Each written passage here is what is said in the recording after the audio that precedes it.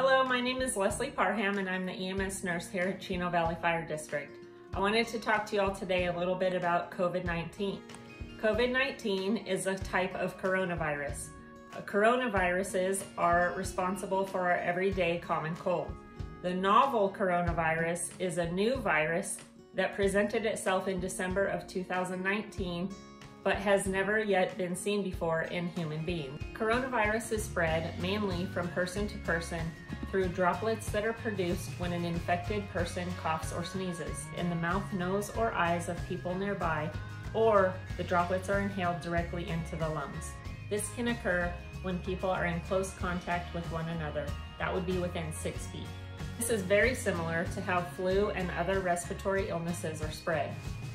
Per the CDC, it is also possible to spread the virus by touching a contaminated surface and then touching your mouth, nose, or eyes.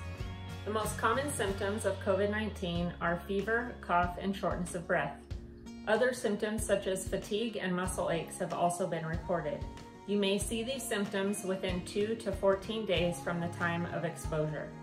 There are several things you can do if you think that you're ill with COVID-19 symptoms. Number 1, stay at home unless you're seeking medical care. Number 2, separate yourself from others that are living with or around you. That may mean that you create yourself a separate sick room and use a separate bathroom if possible. Number 3, call ahead if you're going to visit your doctor's office. Number 4, wear a face mask if you're sick and you have one available. There are several things that you can do to help prevent yourself from getting sick. First and foremost, wash your hands as frequent as possible. You want to wash your hands with soap and water for 20 seconds at a time.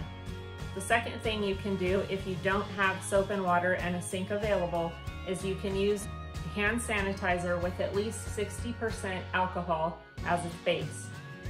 Keep a safe distance from others and avoid close contact with anybody that is sick. Lastly, you want to clean and disinfect frequently used surfaces.